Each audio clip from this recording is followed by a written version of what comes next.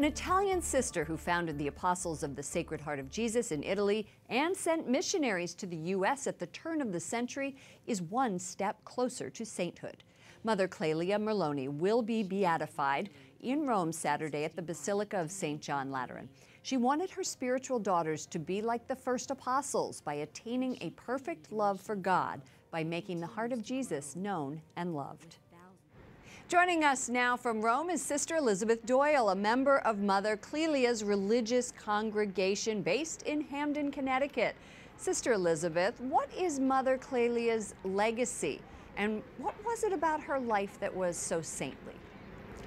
Clelia's legacy lives on through her spiritual daughters, the Apostles of the Sacred Heart of Jesus, of which there are about 1,000 throughout the world in 15 different countries, including the United States, and also through lay members of the church and ordained members of the church that resonate with her charism, which was to share the love of the heart of Christ with all those in need, especially the most marginalized.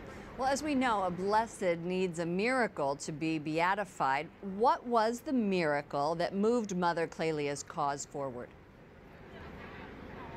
A doctor in Brazil in 1951 was diagnosed with Guillain-Barré syndrome, and he had experienced progressive paralysis, which reached all the way up to his throat and his basic muscle functions, and his family and the doctors were sure that it would be his last night, and they called on one of the Apostles of the Sacred Heart of Jesus, who was friends with the family, to come and pray. And she brought a relic of Mother Clelia, a thread from her habit, and placed it in a teaspoon of water and was able to have him drink that water.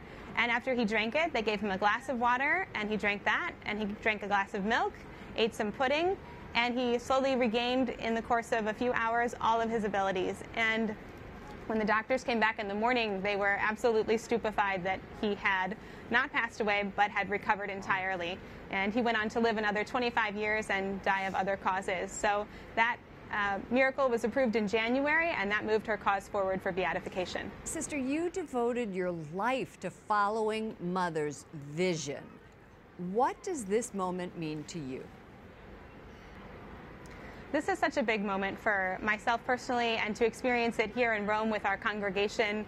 Mother Clelia was a woman of extraordinary faith. She experienced a lot of darkness in her life, a number of trials and disasters, and she never doubted that God had a specific plan for her, and she had great faith that He wanted her to found this particular congregation dedicated to His Sacred Heart. And I look to her as an example of faith for my own life and my own moments of darkness, and I believe that she has a powerful story for myself and for many people. So we're excited that we can share her story more broadly with the entire church now that she's being beatified.